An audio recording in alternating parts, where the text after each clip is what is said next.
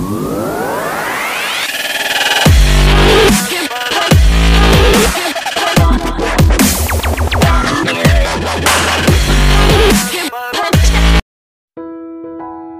friends and welcome to my YouTube channel Student Zone. Today we are going to study about allotropes of carbon, but before that, like, share and subscribe my YouTube channel and do comment on it.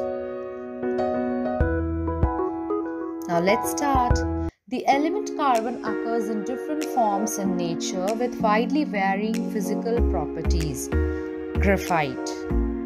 Now let's have a look at graphite. In graphite, each carbon atom is bonded to 3 other carbon atoms in the same plane, giving a hexagonal array.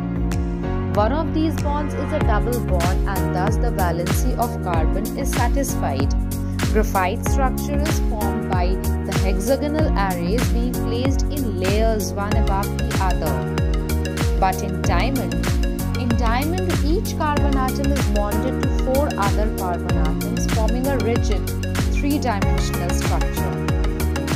These two structures result in diamond and graphite having different physical properties, even though their chemical properties are same. Diamond is the hardest substance known, while graphite is smooth and slippery.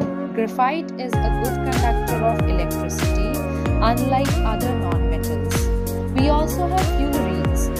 Now, fullerenes form another class of carbon allotropes. The first one identified was C16, which has carbon atoms arranged in the shape of a football. Thank you for watching my video and bye-bye.